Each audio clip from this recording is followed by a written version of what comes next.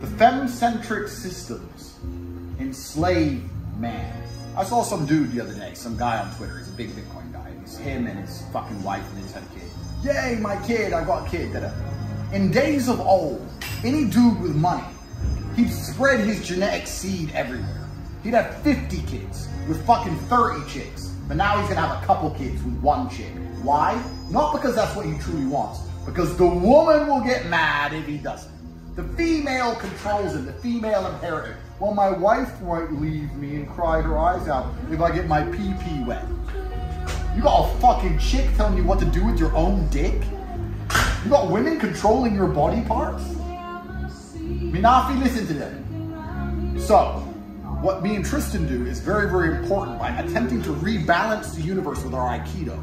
Please understand, there is no female on the planet who would not be a loving, loyal, subservient girlfriend to men of our caliber. Of course, there's nowhere else to fucking go. But I refuse to allow that to happen.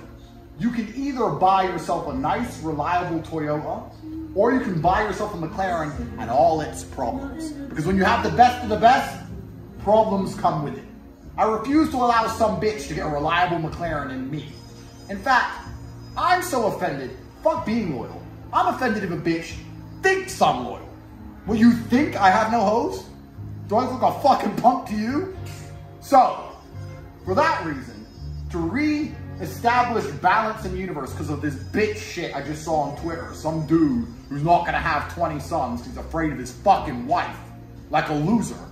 What I'm gonna do is invite all of my girlfriends, some of them have already met, some of them don't know the others, all of them to the house today. And when I say all of them, I mean all of them. For me, everyone. Everyone. So they can all sit there and go, who's this girl? I'm saying, listen, you little fucking cunt. If you think a man like me has to be loyal to some stupid whoopie like you, you're out of your fucking mind.